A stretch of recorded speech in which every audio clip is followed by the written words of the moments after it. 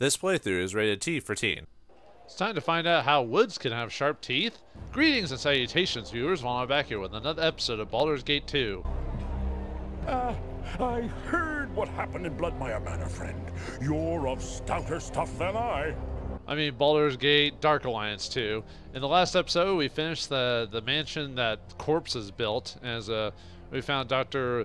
Luvia, but she ran away from us in her creepy manner and tried to poison us and send her fiends on us, but we were able to escape, and apparently some of her creations escaped, and maybe we'll run across them later, but for now, it's time to leave the city, even though we took all this time to get here. Now we have to leave to go on to other things. So let's sell our stuff, though, before we go. Baldur's Gate sleeps easier with Luvia Bloodmire and her monsters gone. As do I. My thanks. Thanks, my friend. But anyway, let's sell some stuff. And before we go to the next area, make sure... Let's see... Actually... I'm gonna sell the stud leather gloves and keep the fine ones, because the fine ones could possibly be workshopped, and that'll give me a chance to upgrade my gloves if I want to. So let's sell the regular stud ones, because an item has to be fine or higher in quality to be workshopped. So let me equip that. Let me put that back on while we're here. Actually, I probably should go over the workshop here eventually. Welcome back. Okay. Let's see, we'll sell some stuff we're not going to use. Keep the grand staff, sell the spear. Yeah, I don't need the mace, dagger, nope. Spear dagger wouldn't be bad because of the quality of it, but yeah, we don't need it. Let's see, just making sure to sell everything. Yep, everything's good.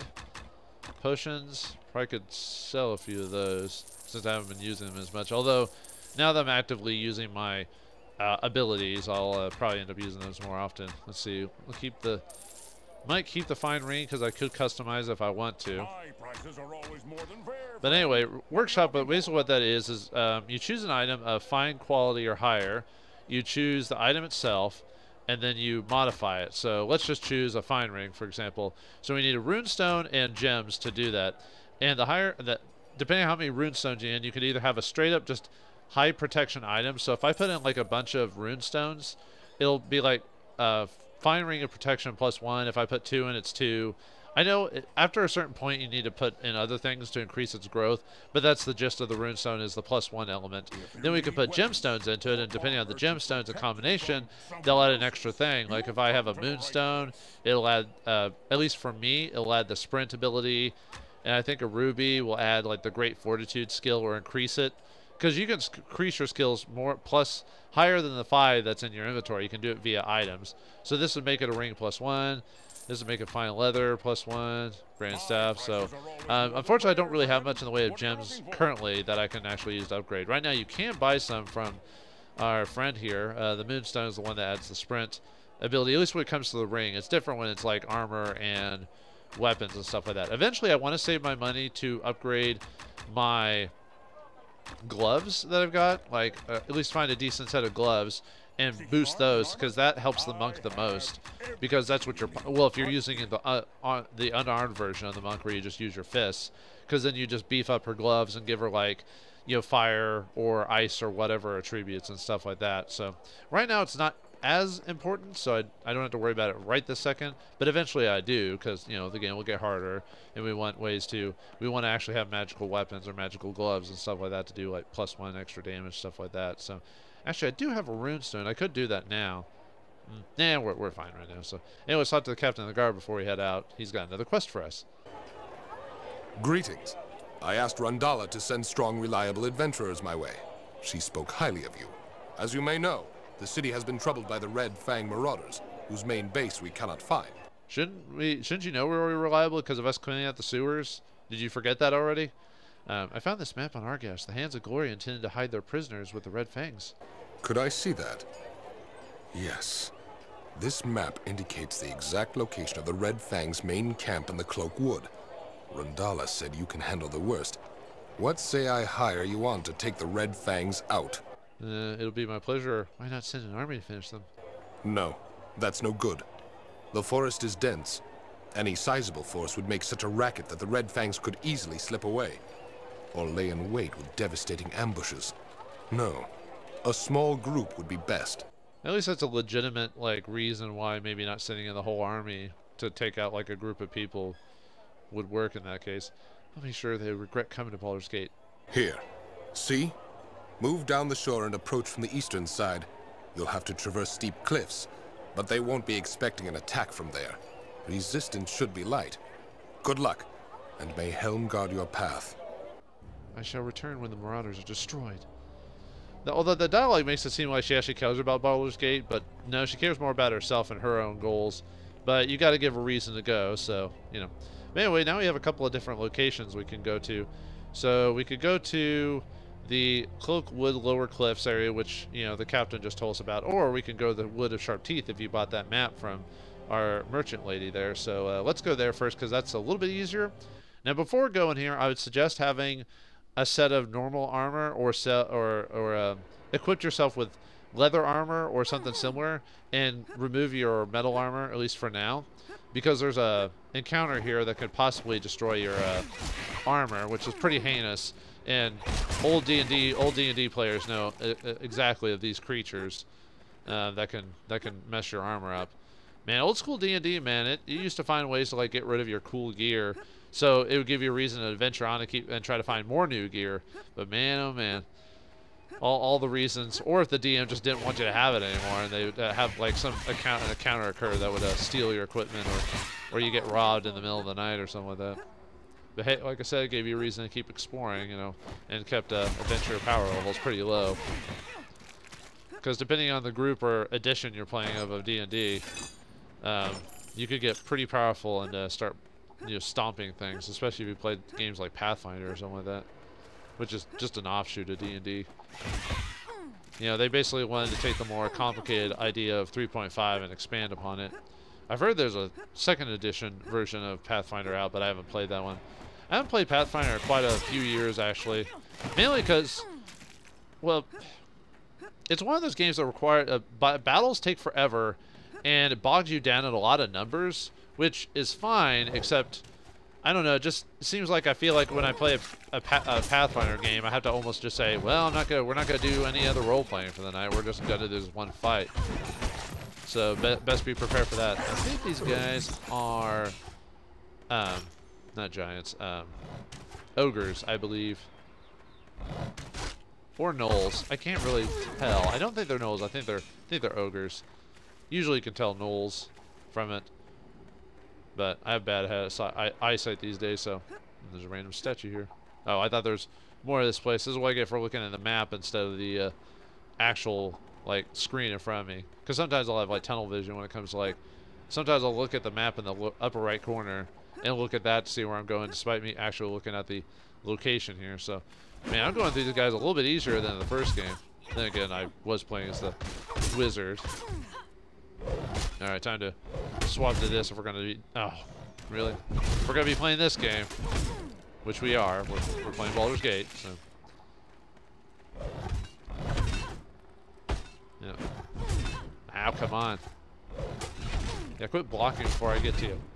Man, he's a quick one. He's a quick bugger. He's a quick one, alright. I'm gonna go up there and jam my finger in his face. That looks like the good thing the Archer versions don't block. I mean, they could, but they don't. Oh man, you're fast. Oh, come on. Now let's get away from that ranged character so we can actually fight them without worrying about getting shot at. So don't worry about it. Tell them you've been shot. Nice stun. Oh yeah, now I can stun guys again. Maybe I could go into stunning blow instead and purposely like stun their rears with the rear and gear. Yeah, I forgot. Since we've been doing the House of 1,000 Corpses for a while, I'd forgotten that stuff can be stunned. That's what happens when you fight a certain type of creature for a while. You're just like, you forget you can do other things to him. There we go. Haha, see? Stunning blow is awesome. It has a really high chance of just straight up stunning him. Yeah, you can do it with your fist, but if you want someone to be stunned so you can actually, you know, kill him without them blocking all the time. Yeah, that's the way to go, man. That's where a lot of my mana's going to be going towards now, is stunning people if I can help it.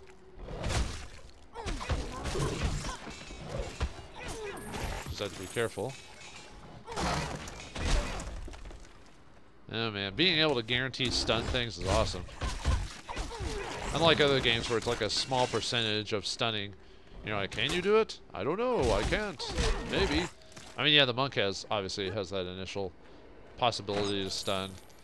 But the percentage is raised because of just the whole, it happens every time she physically attacks someone, so there's a small percentage she'll just straight up stun them. And at least that's something.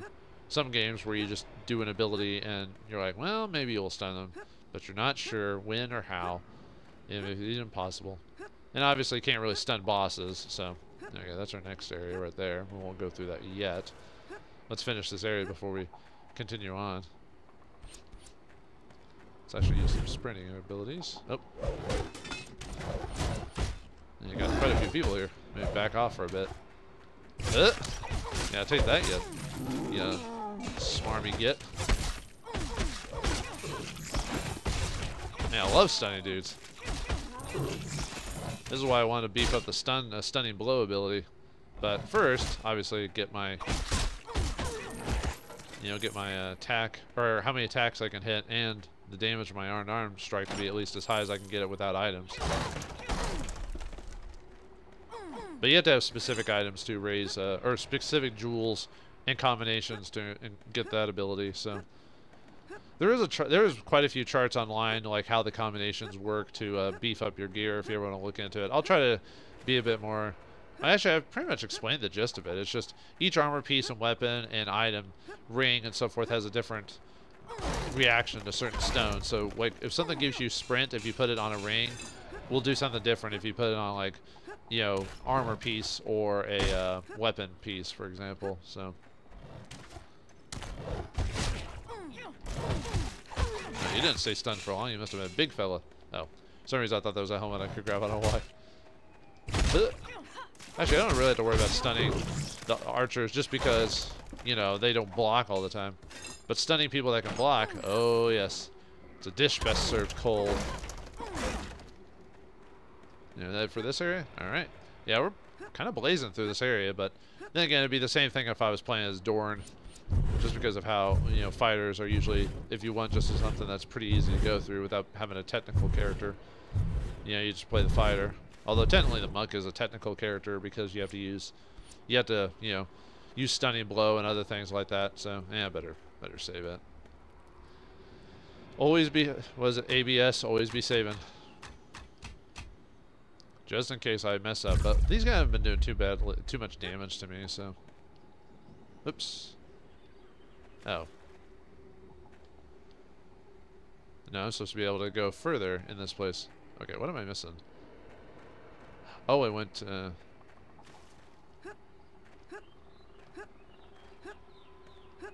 see. Oh, I guess it's, I could have swore there's more to this place. Hold on, let me look at the, oops.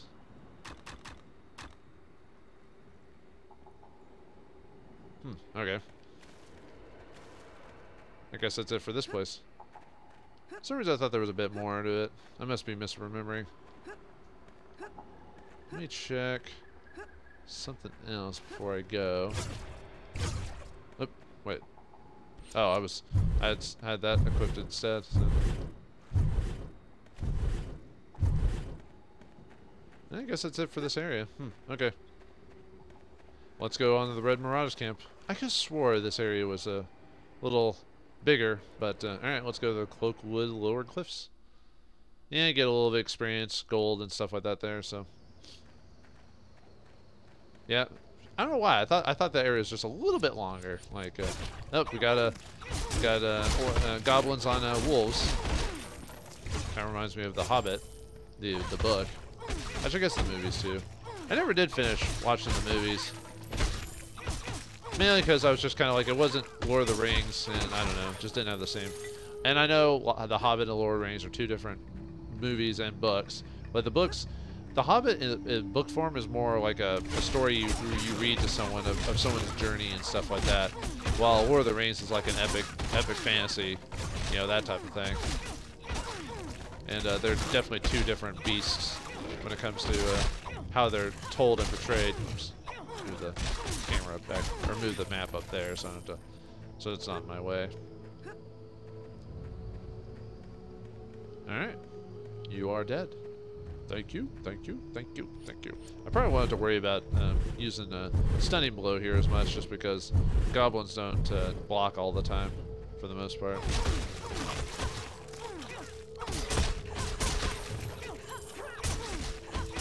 Yeah. Alright. Yeah, you think they would be a lot more dangerous running wolves that let them like do hit and run tactics, but nope.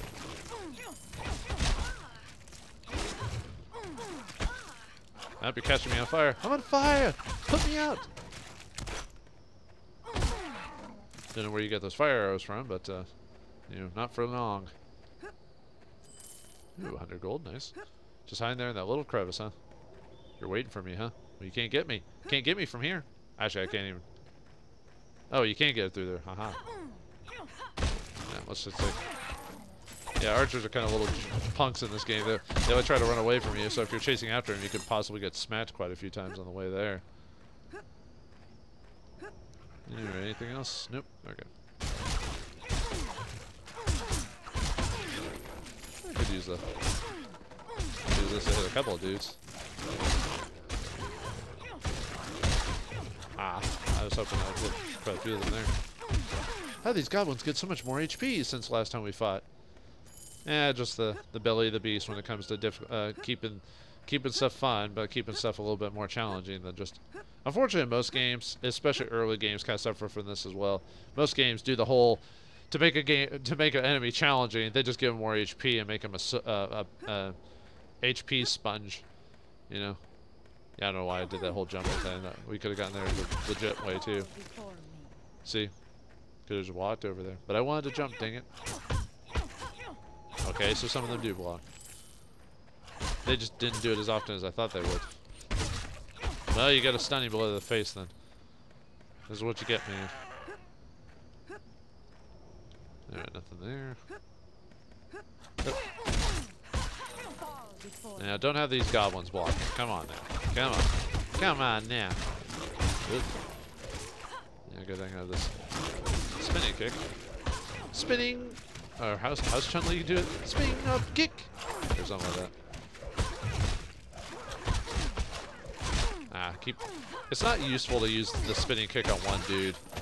It's better if you can hit multiple people, then it makes use of your mana. I keep wanting to like keep the camera close to me, but the analog stick I use is a little wonky, so sometimes it'll flick back to over in mode when I don't want it to. So, see, we can just go. We can climb all the way up here. Is there a reason to like? No, not really.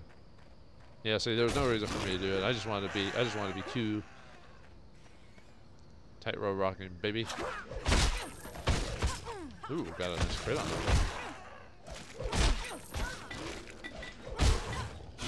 Yep, I actually didn't mean to heal. I meant to use my rejuvenation potion. I'm like, yeah, I might as well use it.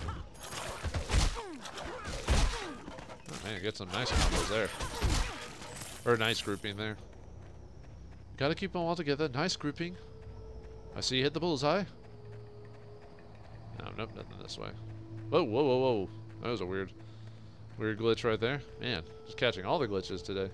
I don't remember the old game being like that. Maybe you just forget some things while playing. Either that or I have an early version of the game. It is quite possible. Back in the early days, I used to buy games like on launch. Now I'm taking quite a bit of damage just to heal. I don't so much do that anymore. Now I just wait for games to, mainly because of how modern games are so buggy upon release. It's better just to wait until they've been fixed through online patches. The only bad thing about that is that if you ever buy that game new or don't have internet access, you're basically buying a buggy game from the start, which that's really bad design. You know, but like if you have no online connection, you're most likely playing the worst version of the game, you know. Then again, back in the day, games would sometimes get released buggy too. I mean, what is it? Final Fantasy like 6 is a good example of a game that's still playable and everything, but there's so many mechanics in that game that don't work, that are buggy. You know, magic defense doesn't work and all this other stuff, you know. But you can still play it and beat it. It's just, you know, it just goes to show. Nowadays, people have like, you know, homemade patched the game to make sure it works properly. You got a dagger there, nice. Something to sell. More money for me. No money, more money, more money. Well, yeah, one day I need to show off like her saying stuff when you stay put. If you stand still for too long, any of the characters do this. They'll start talking to you, or they'll either talk to themselves, or sometimes they'll break the fourth wall depending on the character you're playing as. Like I think Viadra here says something about choking you with your controller if you don't get her to do something. Yeah. An area of archers, huh? Oh man. Yeah, deflect arrows would have been pretty good here actually, but yeah. Yeah, that's what you get for having a bow. If you don't kill me first, then you're dead. Stop it. You are already dead. I'm going to go and save it again. Just in case. Although I don't remember this section. A dead rust monster. That's a rust monster. A normally harmless creature whose lightest touch destroys ferrous metal. The raiders may have another one trapped within, so it might be wise to unequip any metal weapons or armor. A rust monster attack won't attack unless it smells iron or rust to eat. This is what I was talking about. For some reason I thought the previous area had the rust monster too, but no, it's this area. But yeah, we're gonna kill him anyway. But I can't. Oh, sorry, I thought that was actually him. No, it's a dead rust monster. Yeah, D&D rust monsters have a chance of just straight up eating your armor and weapons and stuff like that if it's metal, whether it be magical metal and stuff like that. Get back here. There we go. But yeah, it has. I forgot what the percentage chance is of losing your weapon. But yeah, you need to unequip. You need. Wow, that guy had a lot of HP. Yeah, you just need to unequip your metal armor, which don't have any because I'm not playing Dorn. So, and I don't have Viadra's armor proficiency maxed out, so I can't equip those metals anyway. This is what happens when a rust monster gets stunned and doesn't initially care about you. Oh, we got more ogres.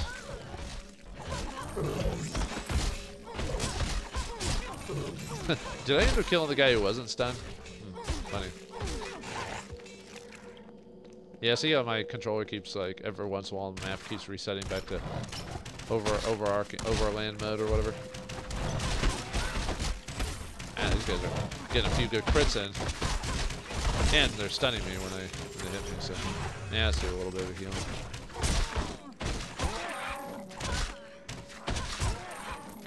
Alright. It's only a temporary wound. No worries. Ow.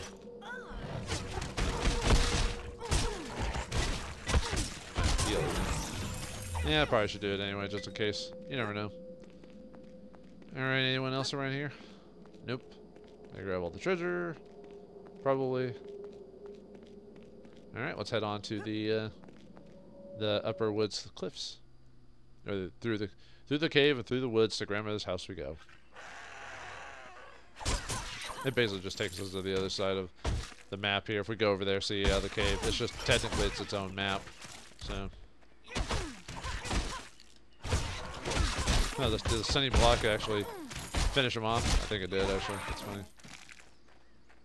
You goblins are little buggers, aren't you?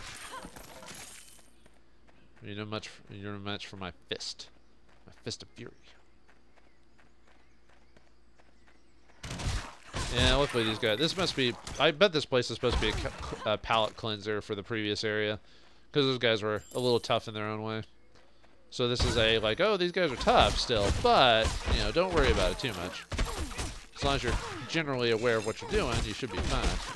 At least on hard mode, anyway. But soon, it won't be so long before we fight more nasty creatures. And actually give D&D its name, you know, or D&D its namesake, the fighting of crazy monsters, you know, and stuff like that. It depends on the campaign you run, I guess. I tend to use fantastical monsters every once in a while, but I do try to use, like, you know, character settings, humans, and all that other stuff against other humans and monsters and settings and groups and all that. But yeah, it depends on the group you play as too. Maybe some people like playing the monster hunter types who go into dungeons and find treasure and all that other stuff. Really, for me, it depends on my mood. If it's a straight up just dungeon crawler and that's all it's all about, yeah, I'd probably get bored with it pretty quickly. I do need some story to get me enticed. That's why I'm not a big fan of roguelikes and all that. Because most of them have really simple stories, and it's just like, do this, you know, get to the bottom of this place and get treasure, you know, or survive till the end. And I'm like, okay, I guess. I'll play through those games once, and then I'll be done with it. Probably never to play them again. And again, I guess there's a lot of games like that, but I try to, like, games that either have interesting stories or mechanics, I might play again down the line. Usually the story is interesting, I'll play it again down the line. Yeah, man, getting a lot of weird glitches going on here. That's fine, I don't have to. I can just ignore the glitches.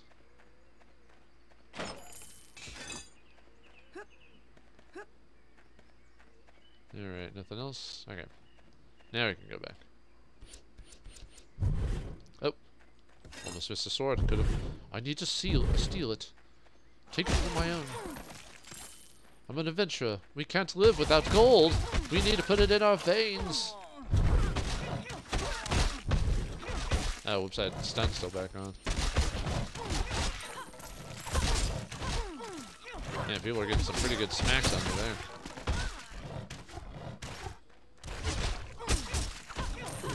You can see my HP just dropping like a stone. Oh, it's fun, kind of funny how I sometimes will heal after I've killed everyone. Because, you know, the whole HP regeneration thing, I could probably, you know, get that all back. Well, just by standing around, but I don't want to stand around on screen. I'd rather do it in between episodes.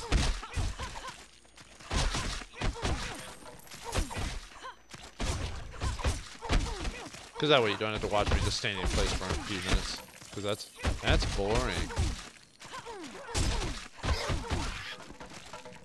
Then again, I'm not a big fan of, okay, did some damage to me. I saw my HP go, whoop! I'd be like, oh no! Oh, I'm out of HP, or out of HP. Okay, let's recall back so we can sell all this stuff. Want to grab it all, man. Pokemon. Alright, what do you got, man? Is it true that you're going after the Red Fangs? Best of luck, friend. They've been a thorn in the city's side for too long. Where are you getting all this info from? Who's talking? I want names and numbers and locations. Oh, whoops. I didn't mean to. Alright. Okay, let's sell our stuff. Everything you need right here. Ooh. Oh no, a grand staff can be a remarkable mace. Oh yeah, I could get rid of the. Should have kept that nice short bow. Yeah, it's not that big a deal. Yeah, so that. Ooh, Imperial padded helmet. Oh, but. Yeah. And we don't use shields. Yeah, keep the shiny amulet. Probably should sell. I don't have to keep all these rings. At best, you might want to keep 2 rings for the purposes of customizing them. Do I need to buy anything at this point? Probably not. There's really it isn't until like I think Act 2 till his stuff like really goes up. I mean, yeah, I could buy like the Keen amulet or something like that. That would give +1 to wisdom, which I don't even think I really need wisdom, really. Yeah, I wouldn't do anything anyway. Yeah, we're fine. We are fine. Well, it is until the later acts till we really have to start worrying about. Was the creature just waiting for there to come? It's like, I know she used a potion of recall. She'll be back soon, and when we do, I'll stab her. You know, and it didn't quite work out in your favor, to tell you the truth. Because I'm alive and you're dead.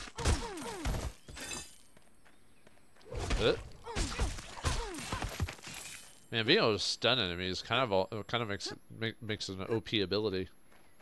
So, but we are playing hard mode, so it doesn't feel. I feel like they did generally make this game easier because hard mode does not seem like the same hard mode from the previous game. Even when I play characters that could survive those encounters, like the dwarf in the previous game, like playing hard mode, I still felt like I had a little bit of trouble getting through some areas. You know what I mean? Here it just seems easy. Then again, we are still in Act 1. I think Act 2 is when it did start getting a little challenging. So maybe we're just waiting for the act change to really increase the difficulty. Whoops.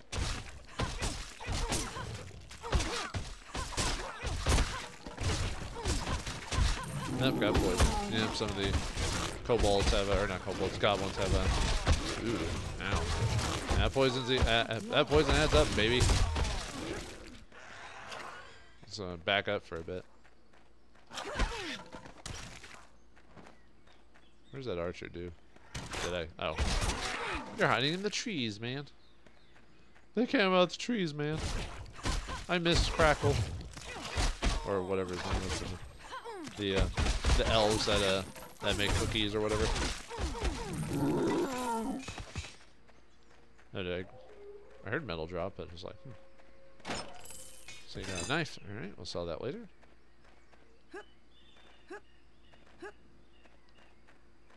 You think at some point all the enemies be like, yeah, this girl's crazy. Perhaps we shouldn't fight her. She's like, she's going through all her dudes like butter. Didn't mean to send that guy just because there's no point. They think if they back off, they're like, oh man, hey lady, you can take whatever you want, man. It's no biggie. Oh, there it is. Oh, there it is. Man, sometimes they hit me from the side, man. Takes out that damage, man. Hopefully, I think not too far off from now. I think we'll eventually start getting oops. Oh, I wasn't ready to save yet, but sure, I can do that now. I think soon we'll start getting better potions as well.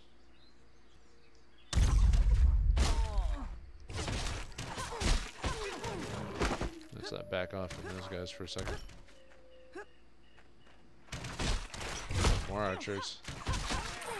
The bane of every fighter's existence. Unless you're like a tank character in D&D where you can take like a million points of, or you can take all the hits because your AC is high enough. Oh, looks like someone cast a bless on the enemies because they're glowing, which means they have a easier chance to hit and stuff like that. I think in some variations, bless also gives you HP as well, depending on which version of D&D you play as. Some will be all bless gives you just a better chance to hit, that type of thing. While in some versions are a chance to hit and some small amount of HP. It looks like I got a poison. Oh, what was that? Was that a magical goblin? I think so. He took a lot more hits than the regular goblins, which is weird because wizards are, you know, freaking glass cannons. So they have a glass jaw. They can't take a punch. You know, usually get knocked out at one hit if they get hit. Because usually the wizards will have like spells up to try and get you to not even hit them in the first place. You know. Should almost be. Might have to call it here pretty soon. I was hoping to be done with the Red Fangs area before the end of the episode. We'll see what happens. Man, the stunning fist is awesome. Or stunning blow. There's the other. I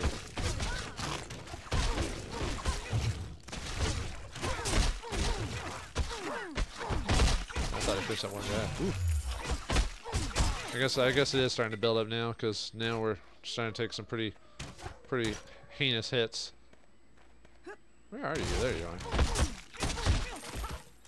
I had trouble seeing where you were going, or where you were. Where's you at, man? Where's you at?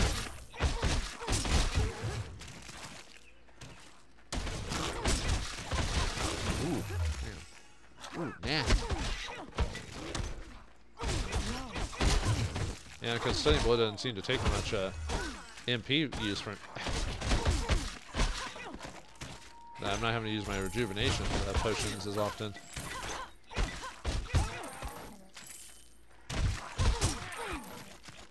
Or if I need to go back down that way, I probably do. I think I might have to.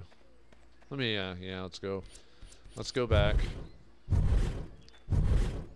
Guess I went a bit too far. Oh, good thing I went back because I missed some gold. I missed gold. I want my gold, man.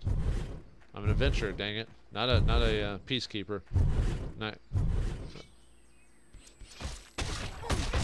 Hey, your bless ability doesn't work if I hit you, dude.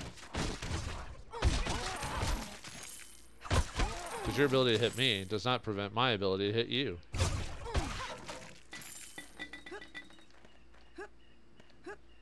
Anything in this little crevice here? Well, got one on a ward. 16 furs and 5 fist trees. What funny little things. What funny little things. The things that they do. What funny little things. I don't know why I thought of that all of a sudden. Mainly because of the scene of the Hobbit in the books where they have to climb up trees to get away from the ward riders.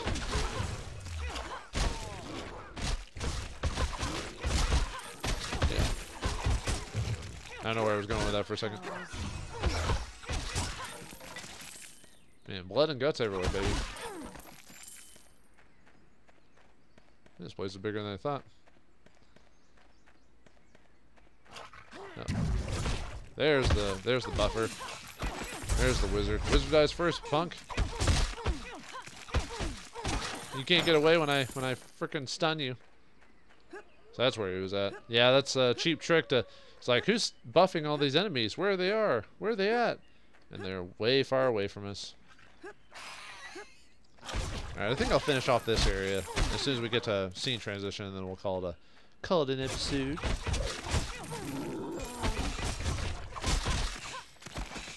Should be too far off. Yep. There we go. Any more glitchy trees, apparently.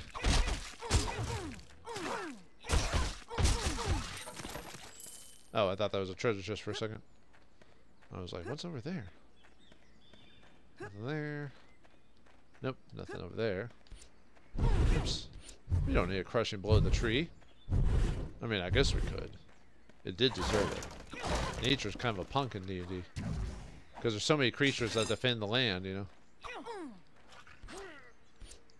Haha. Yeah, stunning people makes wizards very bearable, because as soon as you smack them with it, they're in place, baby. Did you hit me with slow? Oh yeah, I think you did. Because I'm not moving as fast as I used to. I think in D&D, if I recall, slow like reduces your movement speed by like half. Your AC is lower because obviously you move slower. I'm trying to remember. I think, well, depending on which version of it, sometimes you'd lose turns, or you'd only get like half an action during a turn, or during a combat round or something like that. Like you could only move or attack or something like that. So yeah, looks like we're at the and some nice grouping there. I mean, stunning would be good, but I think the ability to hit like 5 dudes possibly with one kick is pretty good. Oh man, these guys are all smacking me at once, doing a decent amount of damage.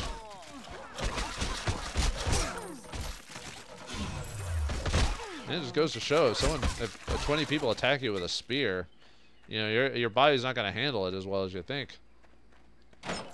More gold.